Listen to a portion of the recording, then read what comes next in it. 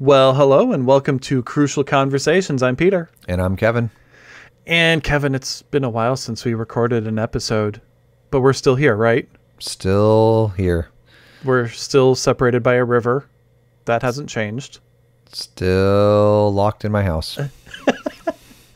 I'm still recording from my basement. That didn't change. It hasn't changed. So we haven't had an episode since this whole COVID thing started. Well, I guess the last episode we did with Pastor Ill was right as it was kind of getting going. And now, since then, we've been locked in our homes for a month. Yeah. Which, frankly, I've been okay with. It's I'm not an extrovert, at least not overwhelmingly so. Yeah, don't tell anyone, but this is going okay so far. I kind of knew that. I mean, I definitely knew that about you. I figured, yeah, Kevin locked in his home with his family for a month. He'll be okay. No problem. He'll enjoy that. Yeah, he gets family time. And I love my family, so I wasn't like worried about it. But now that I've been here, it's like, okay, I've always wondered, am I really extroverted and am I an introvert? Where do I actually fall on that scale? And it's like, well, I got extrovert tendencies, but based on this, I'm pretty much an introvert because okay, so I'm this doing whole fine. discussion of what am I and what kind of personality do I have, this is actually kind of interesting as we begin this discussion because we're actually going to talk about these kinds of things as COVID-19 and whatever you guys want to call what we're going through as a world, right? The coronavirus, pandemic, whatever you want to call it, it's exposing things.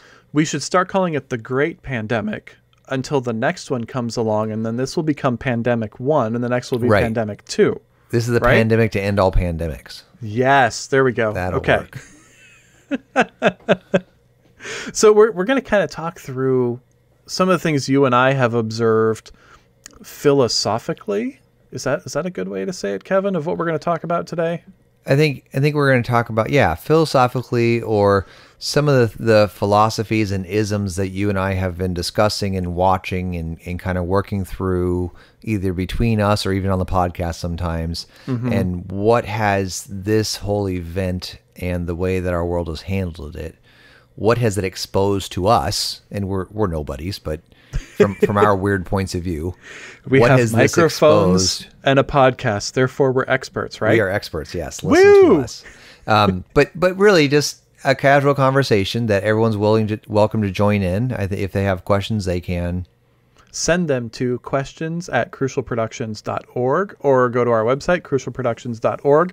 There's a ask a question thing up the top there. And we're on social media, Facebook, Twitter, Instagram. I check all those. You can send us questions there as well, especially because some of the stuff we are going to talk about, we're going to use big words like modernism and postmodernism. And we already used philosophy, so that cat's out of the bag. and if anybody wants to drive over and ask us questions in person, they're welcome to do so, but they have to stay, like in the street or something. While we're like on our 6 porches feet away. Or something weird like that. I don't understand how that works. Yeah. But yeah, so as we go along, we're going to kind of just let you eavesdrop into a discussion that Peter and I are having.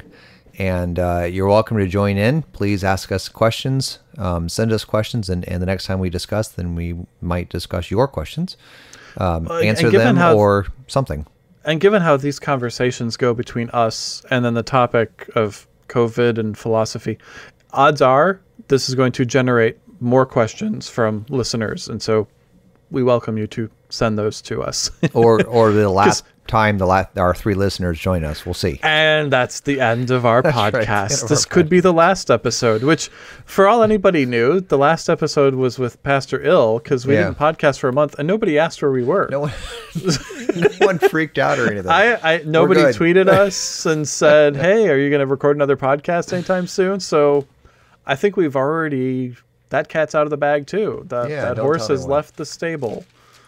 Whatever metaphor we have for demise, it fits for us right now. So anyway, getting on to our discussion. Unfortunately, this is also part of our discussions. This is how they go in real life. It's interesting. We live in a very odd time, obviously. Unique would actually be the correct word. Unique meaning one of a kind. Unique New York. How do you catch a strange rabbit? Unique New York? Unique up on it. Exactly. Thank you very much. And this there we jumped the go. shark. Woo! Yes. So it is a unique time in our history, and the interesting thing is not so much that there is a disease or maybe whatever, right? That's sweeping the globe, and again, that's kind of up for discussion even. But it's more our reaction to it. Our reaction, meaning as a world, as a church, as a society, as whatever. What is our reaction to this, and what is the fact that we must react to it, actually exposing to us about our philosophies, about some idols we might have been holding on to, those kind of things. So that's kind of what we're going to talk about. Well, so this whole must react. I mean, it's interesting to phrase it that way because this is the first time we actually have reacted in this way to something that it's not unique. There have been other diseases, other pandemics around the world throughout history, but this is the first time we've reacted in this particular way and chosen these particular courses of action as a world. So that's interesting. Yeah, and why are we reacting this way, and why are we not reacting in a different way is kind of where our discussion, I guess, finds its generation, is that when we see how different entities are reacting to this, and to be totally frank, the uniformity of reaction by different entities, I think is what makes me kind of sit up in the middle of the night and go, "Whoa!" Yeah, you don't have 5 different kinds of responses happening in 5 different ways. It's kind of like there's one, and then there's a few outliers here and there that are doing their own thing. But for the most part, it's just everybody's doing it in this way, and we're all agreeing that this is the way to do it. Yeah, I think that's what you just said and did was kind of what freaks me out. You nodded your head when you said that, and it's like everyone just agrees that the best course of action is to hide. Yeah, and I'm in my basement. I'm well hidden. And the weird thing is that if you go outside, people are like, "No, dude, you're supposed to hide. That's the right thing to do." And you say, "Wait, I live in a world in which all of our medical technology, all of our science progress, all of the wisdom and schmarts in the entire world adds up to when the disease hits." Hide in your house. I just realized why people aren't asking where we are, because we're actually still doing Bible studies every week. Right. And I mentioned that because we released a video last week, Kevin, of one of those Bible studies where you talked about, okay, the response from science is basically hide. Hide. The best answers from the best minds around the world, everybody's doing everything they can to fix this. The best answer is still hide. There's nothing that can be done. Stay away from it, if at all possible. And then what's even probably more problematic to me as someone who associates with the human race often is when you're forced to. When I'm forced to. You're such an introvert. Is that we are actually, I'm not an introvert, is that we're actually encouraged to see other humans as the source of death and to treat them as though that's the most important thing about them. So now I'm cool looking at you through a computer screen because I know you're, 30 miles away from me or whatever you are across a river. But if you were in the same room as me, I'm being encouraged by my world to see you as a threat because you've been exposed to other human beings who might have this disease. And now you're bringing all the exposures of your life into my room. Don't worry, we're not in the same room. We're keeping social distance. Nope. But if you did, I'm encouraged not to see you as a human being who needs love and affection and a brother in Christ. Instead, I'm encouraged by my world, including my church even, to see you as somebody who could have a disease that could kill me and my family. And therefore, the best thing I can do is stay away from you. Which is ironic as Christians, that rather than loving our neighbor, this has been flipped on its head where my neighbor is actually now my enemy, and loving my neighbor means staying away. Treating him as my enemy. Right. Just and then saying, no, this is best for them. for me to treat them like one of us might have a deadly disease and therefore we should avoid each other. It just happens to also be convenient for me because Right. it protects me from Then this it also deadly protects disease me. also. So we're all good, right? Yeah, so everybody's fine. And we've really become kind of locked into this reaction in which, what would we say? The institutions that we have entrusted with ensuring our health and our safety have thrown up their arms in utter defeat, and yet we're still listening to them. Well, utter defeat for now. Yeah, and that's the thing. And I think that's the important Just give us part. some time. Yeah. We'll figure out nothing. Trust us, we will fix this. Trust us. We have no idea what we're doing. And this is kind of the problem is, and I know some people out there are already mad at me for saying these things. I'm not against medicine. I'm not against science. I keep reiterating some of my best friends, and I know it sounds kind of cheesy, but some of my best friends are actually doctors, and I'm not kidding. They actually are. Some And of my you better go friends to are them when actually you need doctors, help and I go to them sometimes. when I'm injured or sick. Yeah. But I think what we're seeing is on a global scale, the false teaching that science will save humanity from anything that affects humanity in the long run is being exposed. And So- this is a key component of modernism growing Yeah. out of the Enlightenment, in which we were taught that human progress will result in greater health and security and less human conflict, greater peace, greater human rights throughout the world. All of these things that were seen as base assumptions of good within humanity, all of these, quote, good things were promised to be accomplished through the progress of the scientific method, through human intellect and human pursuits. Yeah. And this is why we framed this conversation initially as talking about philosophy and our observations, because at some point, I don't know, 2 weeks ago, 3 weeks ago, you and I were chatting, and I don't know which of us said it first. I know I did say it at some point, but I said, Kevin, we're basically just seeing modernism on display. Mm-hmm. Modernism has the global stage right now, which is ironic because postmodernism supposedly killed it, and yet here it is. Maybe this is its last hurrah. But it'll never totally die. We can talk about that because you have to be totally non-rational. Okay, now I'm going down a rabbit trail, or not human. Yeah. So, but the point is, we look at this, and my observation was, well, this is modernism. This is science telling us, trust us, and everybody saying, yes, we do. We trust you. You will fix this. You will tell us the answer. We will wait in our homes until that day comes when you have the answer for us, science, because we believe you can do it. and when we had that conversation, my response to you was I actually read online that day before we had talked a post about somebody saying, you know, what we should do is just wait. And the point of the article was because science and progress will save humanity. That was actually their closing line, and it was in bold print. Yeah. And I wish I would have saved it so I could quote you the source, but that was actually the end of the article was, seriously, just wait, because our hope is in science and human progress, and that will win out. Mm-hmm. Well, and I'm seeing this on Facebook, on Twitter, social media, people posting, saying the same thing, where we can do this, let's come together as humans, and we'll get through this together, because eventually there will be a vaccine that'll solve this problem. Eventually herd immunity will work, or whatever the scientific answer is. Everybody is saying, and when I say everybody, I actually mean everybody.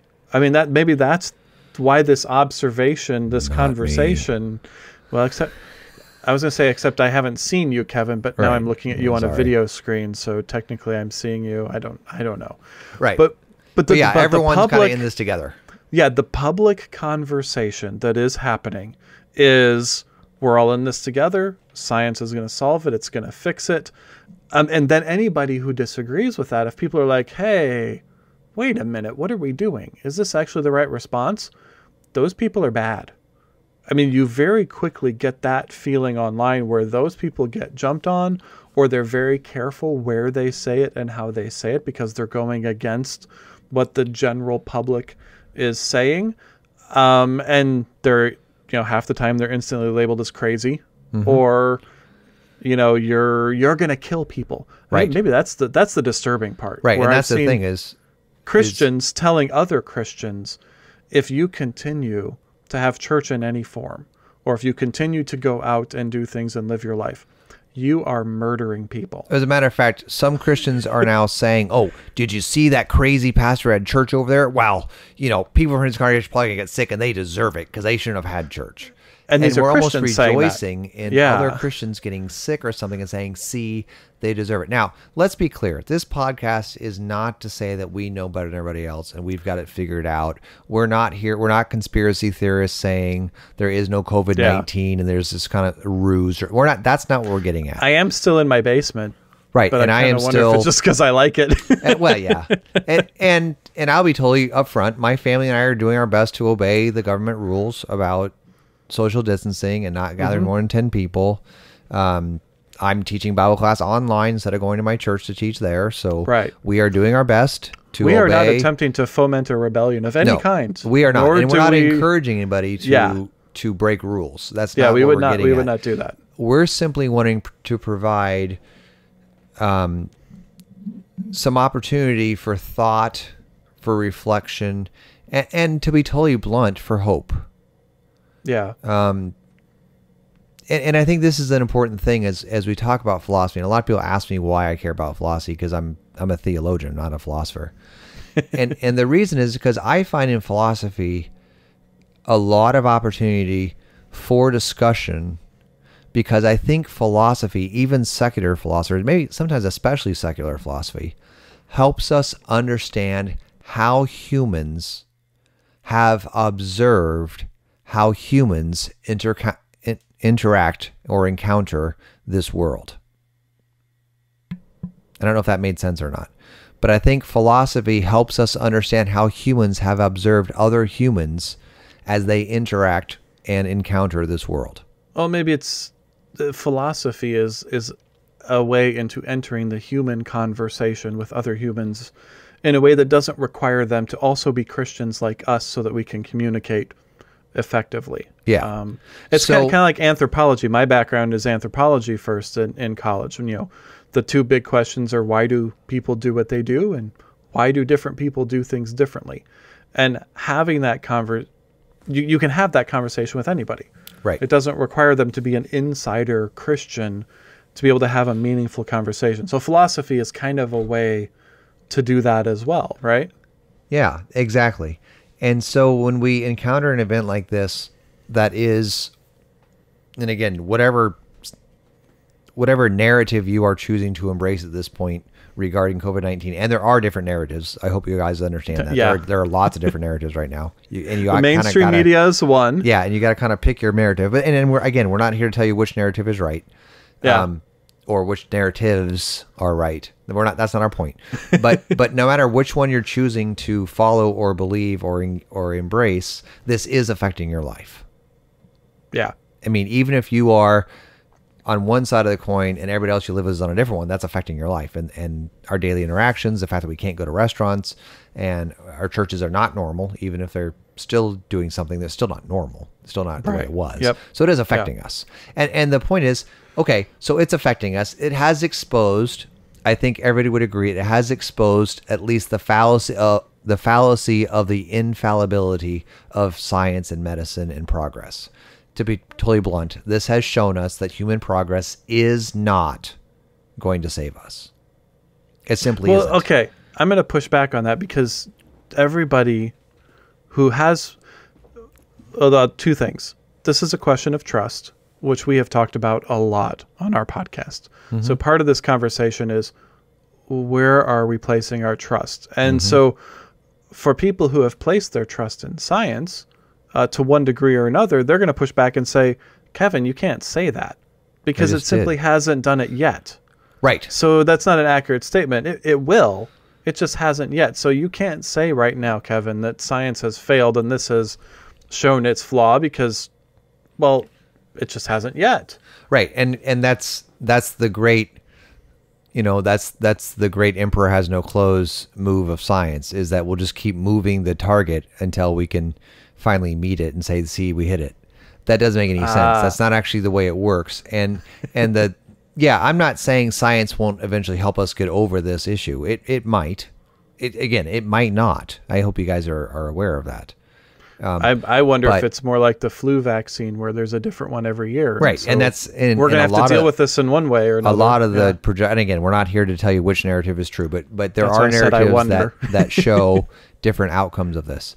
But no matter how this ends up turning out, the reality is something hit our world in which 7 billion people agreed the best reaction is to hide and hope. That's it. It wasn't science has solved it. We just got to get access to the science. No, listen to the scientists. They're saying we have no idea how to stop this. They're saying we are months, if not years away from a vaccine. Yeah, and we're not sure we'll ever find a vaccine. SARS still doesn't have a vaccine. So, from what I've read. So there are lots of things where science itself is, I'm not making stuff up. This science itself is saying we don't know how to stop this right now. And we don't know if we ever will know how to stop this. So at the very least, this is exposing to us that the hope in science to end human suffering is a false hope. Science might help us get over whatever specific things we end up suffering from, yes. And like I said, if I break my arm, I would quickly go to a doctor to help him, to ask him or her to fix it for me, right? To set it. Can you put this in a cast, right? please? Can you please fix this? I would not say, well, I'm righteous, so I'm going to deal with a broken arm a different way. No, I'm not saying that at all. But the point is, I don't then say to that doctor, you're my savior, you're my salvation, you are my hope for a long life, you're my hope for long-term health. No, okay, I don't. That's an important distinction, because I think we don't. Let me phrase it this way. I don't think of myself as doing that when I go to a doctor. Right. But am I doing it anyways? Like, how am I missing when I'm actually doing that? So the question for us is where are we putting our hope? And then when this is what I always say is, it's easy to say I put my hope somewhere when life is going just fine. Right? It's easy to be the Sunday school kids skipping out of Sunday school saying, Jesus loves me, carries me on his shoulders like a little lamb. Isn't this wonderful? I'm in Jesus' loving arms. It's easy to say that when everything is going fine. But when life falls apart and God appears to be totally absent, it's hard to believe that Jesus is carrying you like a little lamb. Okay? The footprints in the sand, that poem is great when you're sure God has been carrying you. But when you're actually looking around for footprints, there ain't any. It's hard to say it. It's hard to believe it. And this is the problem, is that we have been told our entire lives that the thing you can always count on is progress and science and human intellect.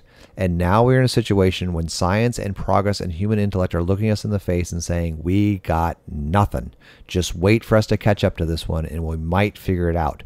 And my prayer for anybody listening to this is that this is the opportunity for you to go back to the Word of God and find hope in promises that cannot be broken because they've already been kept. And those aren't empty words to say, oh, just don't pay attention to what's going on and just pretend it's not as bad as it looks. No, it is as bad as it looks. People are dying. Yeah. Thousands of people are dying. Tens of thousands of people are dying. Possibly hundreds of thousands of people will die from this. Okay? That's a reality. Possibly millions of people will die from this. That's a reality. Now, the question is, do you believe in a God that can deal with hundreds of thousands of human deaths? And still be God. Well, if he's God, he doesn't still. He just is. Yeah, but mentally that's how we think of it. And that's the issue is, look back at the Old Testament. God wiped out over 100,000 Assyrians in one night. And we all said, oh, that's great. Look how he protects his people. God told the Israelites to wipe out everyone in the promised land. And we said, oh, well, that's because he's pushing for, purity of his people in the promised land. And we say, oh, we can explain that away. This is what God is doing. And now what's happening is that tens of thousands of people, if not hundreds of thousands of people, are dying. And we're saying, oh, well, this is a scientific problem. This is a human problem. And my question for you is, why isn't this a God problem? Why isn't it like those other examples? Yeah. Why don't we look and say, God, what are you doing? And the problem is that it's not distinguishing between Christians and non-Christians. You can't say, well, God is protecting his people Israel, his beloved church, and so all Christians are immune from this. So if we have church, I guarantee no one will get sick. We can't say that, right? There is a good chance that if we gather, my church normally has about 200 and some people in worship on a Sunday morning. Yours probably a little more, I think, Peter. If we gathered with that normal gathering for Bible class in church and donuts and coffee and sacrament and all that, then we're probably going to have somebody could get sick from that gathering. There's no promise of immunity just because we gather around word and sacrament, right? We're not saying that. Somebody does get sick from that gathering every week. Maybe it's just a cold, maybe it's the flu, maybe it's not this, but the reality is we are spreading stuff every time we gather every week. And for our entire lives, that has been okay. As a matter of fact, I happen to know personally that you brought your daughter when she was extremely young and very vulnerable to disease to a public place. With lots of people. You even let me hold her. That was actually the scary part. Yeah, that was the scary part right there. Okay. More for the dropping, not the disease. Right, exactly. It's like, oh, Kevin might get nervous. It's a baby. But this is the point. When we do that for a baptism, we say, this is good. This is good. Necessary. These are parents putting their priorities correctly. They are saying that washing this child into Christ is more important than any cold or illness that she might get. Right? Well, yes. But I also know parents who would wait longer because of that. Who will wait a month or 2 months to baptize because of that concern. Right. And so right away we have this conflict in our faith that we all have to admit is a reality for us between when are we supposed to take care of our physical life and when are we supposed to make sure the kingdom of God is what we're focused on.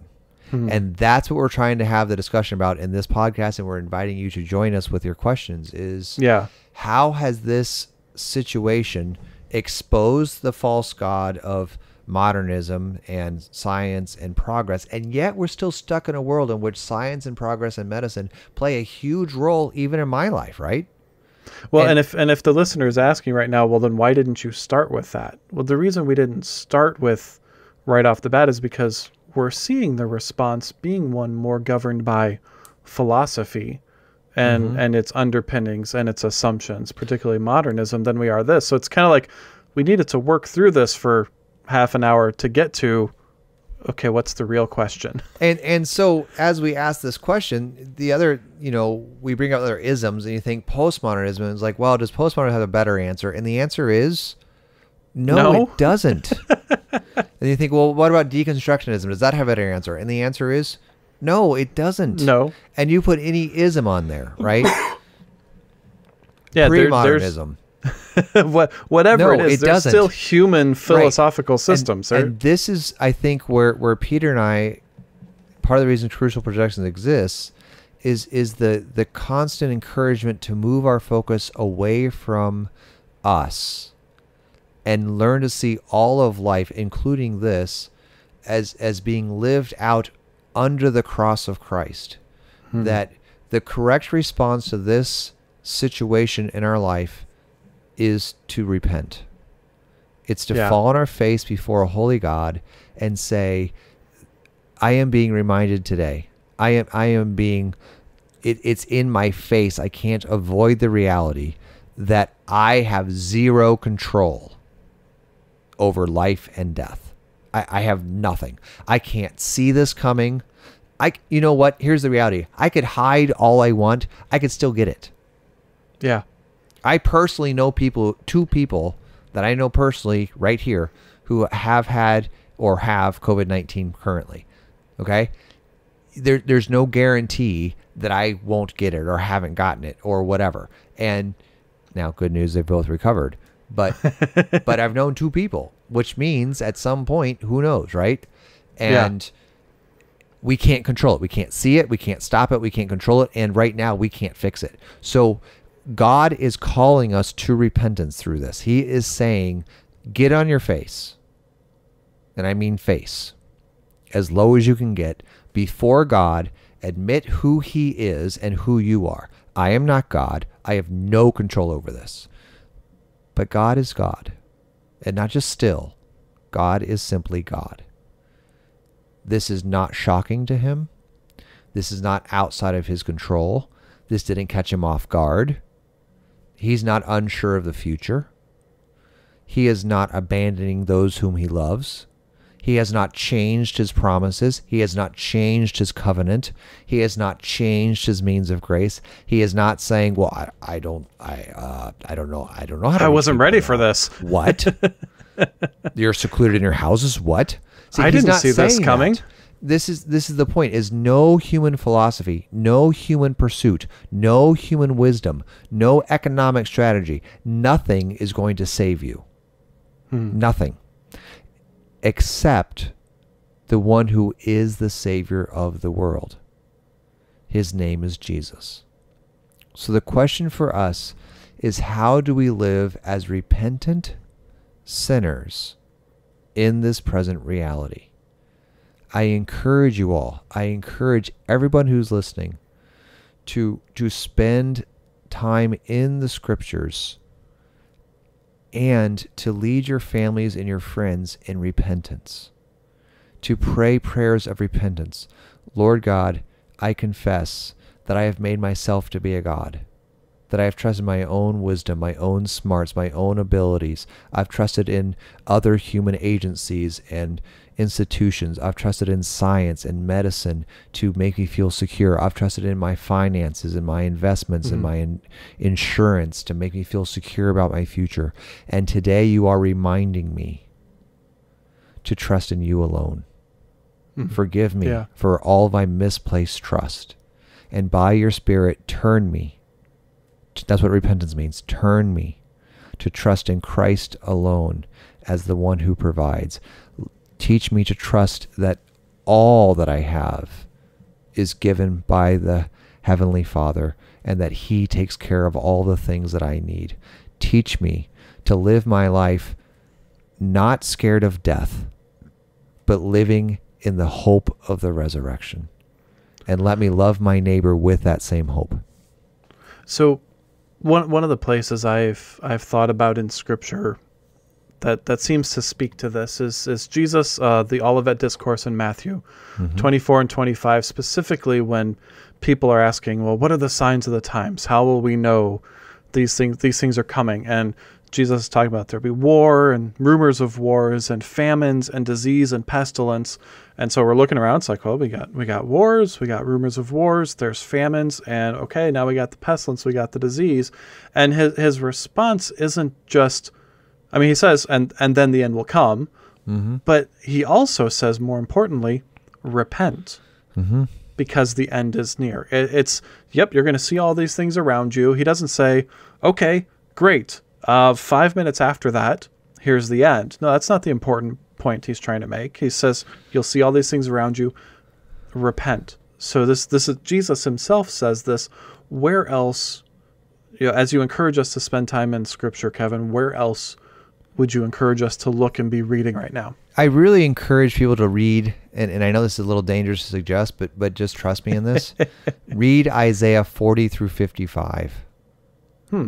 Read Isaiah, the prophet Isaiah, chapters 40 through 55. You can read 40 to 66 if you want, but 40 to 55 is really the kind of the focus, because this is God's word to his people who are in exile, and they're facing death. They're facing the temptation to worship false gods. Isaiah 40 to 55. What you'll find in there is 4 servant songs, right? and Isaiah 42, 49, 50, and then 52 to 53 is the fourth servant song. And the servant is the servant of Yahweh, literally the one who serves Yahweh, and the way he serves Yahweh is by rescuing his people. And that's obviously fulfilled in Christ. You'll see a lot of the things in the life of Christ that fulfills these promises or these songs to the servants. So Isaiah 42, 49, 50, and then 52 to 53 are these servant songs. And that kind of pulls together this section of Isaiah 40 through 55, which again is the time of God's promise to his people as they're in exile. Listen to how it starts. You guys know Isaiah 40. You guys know it by heart. Comfort, comfort my people. Oh, I can sing that one. Yeah, you can sing it, right? But I'm not going to. But you can. That's how well we know it. And then you also know Isaiah 55 because it ends by saying this: "Come to me, everyone who's hungry." And then later in Isaiah 55 it says, "My word will not return to me void, but will accomplish that for which I sent it forth." It also says in Isaiah 55, "For my thoughts are not your thoughts, my ways are not your ways." See, all of these verses, that's Isaiah 40, 55 right there. That's the beginning and end. And in the middle, you have these servant songs where what's the answer when you're in exile? It's not to turn to false gods. It's not to turn and invent new ways of hope. It's to return to the Lord your God. Joel chapter 2, return to the Lord your God, for he is gracious and he has steadfast love, right? Return to the Lord your God. Why? Not because he's going to zap you, not because he's going to say, ha ha, I caught you in your idolatry. No, but because with the Lord is steadfast love. With the Lord is plenteous redemption, Psalm 130, okay? When you read these passages about exile, what you're reading about is God's rescue from exile. Confess, repent, and trust. Because the God who sent his son, Jesus Christ, to die for you is the God who loves you. He has not left you for 1 second in all of this. The future is in his hand. We don't know how this will end, but he does, and he promised to be with us through every second of this. And here's the thing. I guarantee you this, that everyone who is in Christ will be raised up on the last day. Death has been defeated. Amen. That is the crucial conversation, focusing us on Christ and what he's done as the answer to this, not science or government or whatever else we are so tempted to place our trust in today, but Christ and what is the answer that he's given.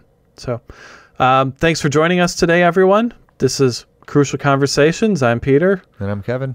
And we'll see you guys next time. See ya.